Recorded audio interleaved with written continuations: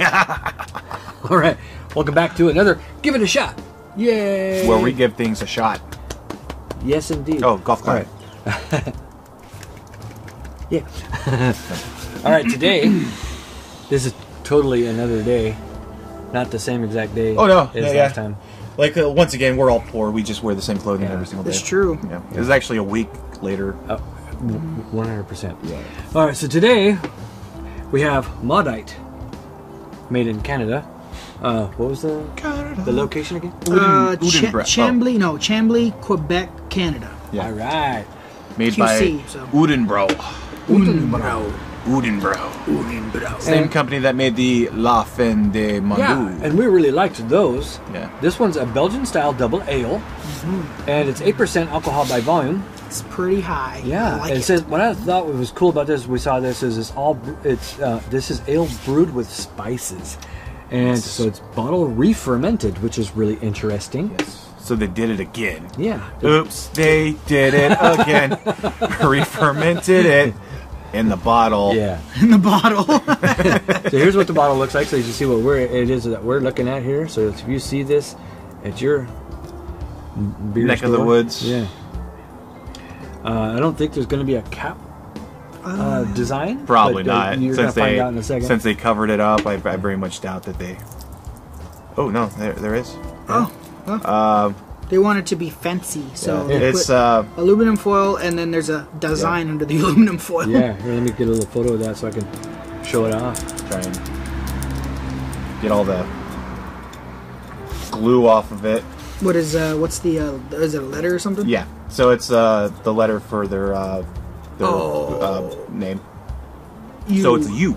It's a U. For Udenbro. Unibrow. If we're pronouncing that correctly. Unibrow. I don't know. I'm just guessing. Unibrow. That looks pretty good, right? Yeah. Oh yeah, that's good. Bro. Nice and okay. Oh my God. Not making fun of their name. I truly love all their beers so far that we've tasted. Yeah. So.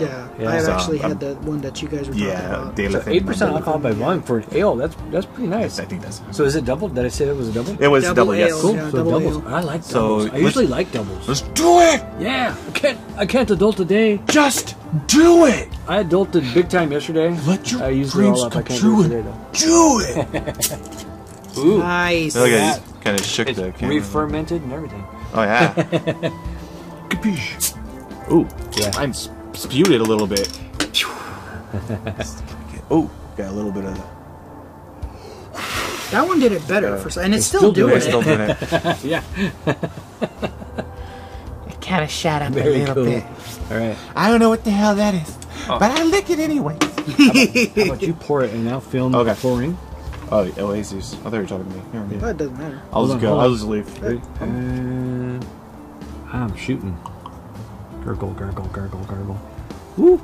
That's what I expected. That it would do a lot of head. So we might have to let that rest a little bit. But man, look at that. That's really, really, really interesting. frothy. These Ooh, are the color is really nice inside. these are also Try that twist one more caps. time. Okay. Nope. It doesn't matter which way I pour it. Yeah, it's going to be frothy. Good. Frothy, frothy. I think actually that's about the same. Yeah. I hear it fizzing a lot, Yeah, there's a lot of carbon. so it's very carbonated. nice. Yeah. Do you see any sediments? Very little. There should be, since it's re-fermented in the bottle. Yeah. The only problem is like the sediments are probably at the At the bottom. very bottom. Yeah, I don't What see I anything at the I should have bottom. done an easy tip before I opened it up. Right. But actually, it being so hot, So carbonated. yeah, It'll probably. yeah, hostile, whatever it is. That look kind of cool, all three Oh. of them right here. You gotta look at all the head. Oh So- wow, the head is not going down. Yeah, Yeah, that's frothy as hell. I like that. I like when that I see golden that. color that it is. Yeah, Really nice. Yeah. very nice. Nice It's almost and like an amber color. nice and bubbly too. Not giving any negatives to the black beer we just had last week. We Yeah. just had last week. Yeah. But this one is definitely staying. Yeah, stuff. A lot more. But- Staying stuff. The head But, stays. But this is made a different way. And also, it's made literally on the same continent. It doesn't have to get shipped from Brazil. So That's true. Yeah, but Right on. I want it. I want it. Let's give it a smell, guys. Oh, Ooh, wow. That that's definitely an ale. Yeah, that Belgian yeast. Okay, so the Belgian yeast is a very distinctive smell. So you know it when you smell it. It's kind of hard to explain it, except for it's the only thing I can do is say it's Belgian. yeah. It's Belgian yeast. Yeah. You know what I want to do? I want to go to Belgium and have some bread. Oh, dude, their bread's got to be amazing. Yeah. If they use the same yeast to make bread as they do to make beer, it's the thing. That's probably amazing. Well, it smells delicious. Smells great. It doesn't smell like it's going to be strong like the 8% though. I don't get that. No, you definitely can't smell it. It might not even taste like it's 8%. It'll probably taste like a regular Belgian kind of really malty, really nice malty taste to it. So I hope that there's some like dried fruit going on and things like that. So well, it has spices in it, so we may not get all the fruity stuff. We'll get spices instead. Well, I'm hoping it'll remind me of like a winter ale or something. Oh man.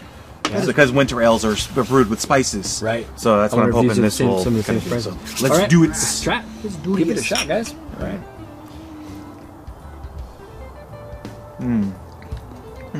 Oh wow. Okay. It doesn't taste that strong. It doesn't. But I could tell that drinking a few of these would hurt. It would probably knock you on your ass. I got to be honest with you. But it doesn't taste very strong. It's not like there's no turn off from like it's gonna come in. But so delicious. There's a smoothness and a tartness. The tartness comes at the end. It does. It does. But the sweetness and the smoothness right there in the front. I think the tartness is part of the alcohol that we're tasting. And honestly, like, this reminds me of busy though. I mean, it kind of reminds me of what are those ones called? Triples. No, the New Belgian. Well, those triples. two, but no, the what are they called? It's from. Is it the guys that make Fat Tire? Those guys? No, it's like what is it called? Chimay? No, it's a Belgian beer. It's a Belgian or Trappiste. It's a Belgian style beer, but I just can't remember the name of it. It's like It's there. It's right there. It's right there, dude. It's right there. Yeah, I know. So when you figure it out, splurt it out. Yeah, I know try. But I was like, what is it? Jesus? I got it! I got it! In the middle of his I forgot again! So you just take the bottle and smash it over your head. Like, okay. I doubt this will change anything really. But But hey, you know what? I do get a nice malty, sweet flavor with a little bit of tartness that comes at the end for some weird reason. That's kind of strange. So far I like that. Maybe a pretzel will change that. Maybe, just maybe, we'll taste more if they use any hops in it. Well, beer needs hops. There's hops. Otherwise it would just be 100% sweet. Sweetness. Yeah. Unless they used a lot of yeast inside of it to eat the sugar. There's still sweetness. They still want to get rid of it. Yeah. Well, hops is. It seems like if you make beer, you could probably go with very few hops, but it wouldn't taste very good. It'd kind of be dull. I like hops. I like hops for the flavor, not so much for the acidity to make it bitter. Right. I mean, I guess you need that to take away the sweetness. But I mainly like dry hopping. Some people go really crazy with the bitter oil, and a certain amount of that is needed. Yeah. Okay. All right, now let's try it. Now that we've done that. Okay. It changed it a little bit. It did. Now it's a little bit more tart. Yeah, I was gonna say you don't taste that sweetness anymore. I mean, the sweetness is still there. It's not very mainly sweet. alcohol taste. Yeah. That's when you really taste the strength of the beer. Yeah. So to be honest with you, I mean, I don't know how you guys feel about it, but I would kind of say don't eat this with a salty snack. I would say just kind of drink it. Yeah, I would just say just drink it by itself and just kind of sit there and enjoy. That's kind of weird for me because I don't like liquor because of the alcohol is so prominent. Yeah. But I kind of like this with the pretzel. Yeah. Which, hey, to each his own. To you, to me, it doesn't taste like alcohol strength. It tastes like just tartness. But maybe that's interpreted as like what it might be. What it might be. Yeah. Which is pretty good. I still like it though. I mean, it doesn't take away from it. It just. But the tartness is still now after you let the pretzel kind of a couple of sips and washes away the pretzel. Yeah, it's coming back. The sweetness is coming back. coming back. So it's really nice. Do you get the spices? I can't tell what the spices are. I can't, dude. It just screams at me. Do a burp. A Belgian Do a burp. triple. You'll taste some spices in there. Oh yeah. Yeah. I mean, That's what I just did. maybe that aftertaste is residue of the spices. Probably. Yeah. Do you get a little aftertaste like afterwards? Yeah, like it's almost like a shoot. I don't even know how to explain it. Like a Maybe a little bit of nutmeg. that's what I was gonna say. Like maybe a nutmeg. Yeah. Yeah. But Maybe a little there's bit. something that lingers afterwards, and that could be the spices. There. Yeah. Tasty though. Yeah. Oh yeah. It's very good. Yeah. But I was expecting that from these people. Yeah. You know, Because their other beers are really tasty. This taste reminds me of their other beers. Yeah. There's something about it that's like It's their signature. Yeah, it's their signature. Right. I would be it. terrible about taste testing any kind of Belgian because they would pour them all in a glass and be like, "Yep, they all taste the same." They all taste the same. So what is that one that's if I really practice, I could probably get Monday or Yeah, Monday, yeah. La Fin de Madu. That one. This has resemblance to that one. Does. It does. But the aftertaste is different. That's what makes this one different. A little bit more different spices. And the other ones, those were triples too, and this is only a double. And that one's 9%. Yeah. So those are triples. One more, it's a triple instead of a double. So one more extra really percent nice. from it. Really, really good. All right. All right. So try it. We're going to drink a whole bunch of. We have a theory.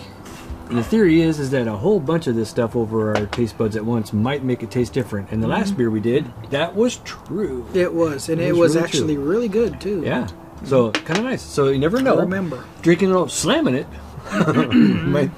might make it good. Yeah. Or might make it bad. Yeah. We'll see. Honestly, with a beer like this, especially Chime, I mean, we do it just because we have to do it. But I would love just to linger with it and sit there and enjoy just it But if you've got enough forever. If you've got a couple glasses, do it. Slam one. This is my slamming glass, and these are my enjoying glasses.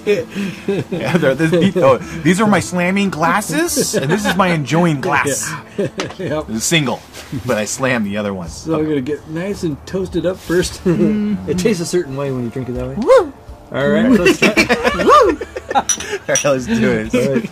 All right. Down the hola. Bichola. Thanks for watching.